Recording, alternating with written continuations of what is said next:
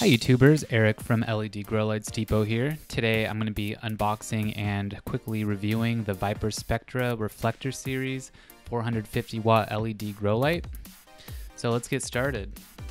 Alright, well first thing we notice that the light is well boxed, well packaged.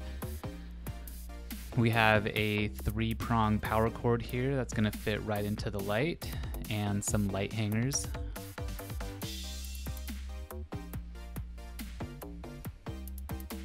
So these are just the hangers. You're gonna need additional adjustable hangers if you want to adjust this light up and down in your grow space.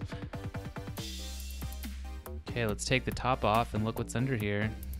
All right, looks like we have an instruction booklet, always helpful.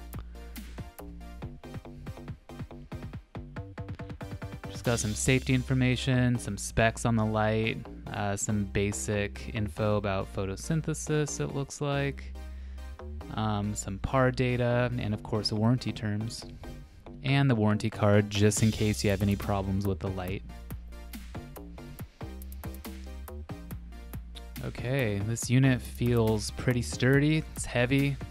You can see the LED diodes are surrounded by reflectors, which helps focus and reflect the light. And on the side here we have a veg and a bloom switch. So the veg is going to be used obviously for veg, and while you're blooming you're going to want to use both switches. Some good ventilation, you have ventilation on all sides. Here's where the power cord goes, and it looks like it's also daisy chainable. Info on the power, input voltage, frequency. Got 2 cooling fans on the back. Yeah, looks like a great light. All right, well, let's turn this on and see what this looks like. This light's designed to replace a 400 watt HID grow light. It only consumes about 200 watts at full power, and it's perfect for a 2.5 by 2.5 space for flower and a 3.5 by 3.5 foot space for veg. So turning on the veg switch, you can see there's 2 different types of white LEDs and probably a couple different types of blue LEDs as well. I'm going to turn that off and just turn on the flower. So there's several different diodes on here with flower. Looks like the white, 2 different types of red, and some dim LEDs. These are the IR LEDs, so they're at full power even though our eyes can't really see them. They're providing additional benefits to your plants. So this is at full power, drawing about 200 watts. This is the full spectrum here. This spectrum is really heavy in blue, which some people may not like.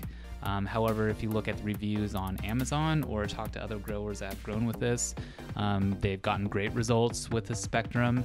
So you shouldn't necessarily let the high blue scare you away. It just comes down to preference and possibly some testing in your own grow room to see if this light would work for you. Again, most people love it. I don't think anyone has had a problem with the additional blue, but I just wanted to point that out. Sweet, let's check out this light.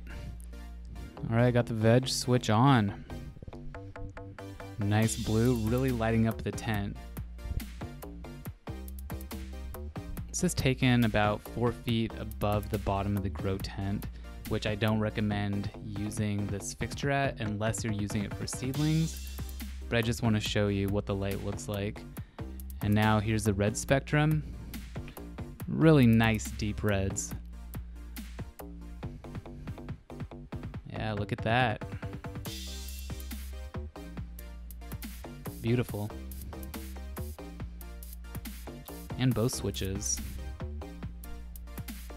Really lighting it up now. Loving it.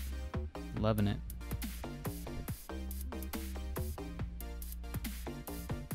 Yeah, you can see that full spectrum right there. Your blues, your reds, your whites.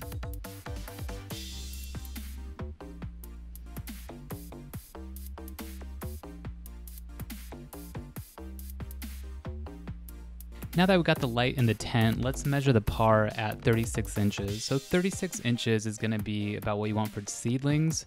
We're at about 118 micromoles. You're gonna want the light about a foot closer during veg. However, I just took the reading here so you can see what it's like for seedlings, and just know that you're gonna get higher intensity during veg as you move the light closer. Now I have both the veg and the bloom switch on, measuring the light at 18 inches above the bottom of the grow tent. And off to the side, there is low par, but as you move it under the light, it looks like it's right around 370, and as you bring the meter closer to me, it drops off. So 18 inches is the perfect height for flower. You can have it as close as 15 inches. You could back it up a little bit to get a larger footprint, but your par is going to drop down. This is a sweet spot for flower.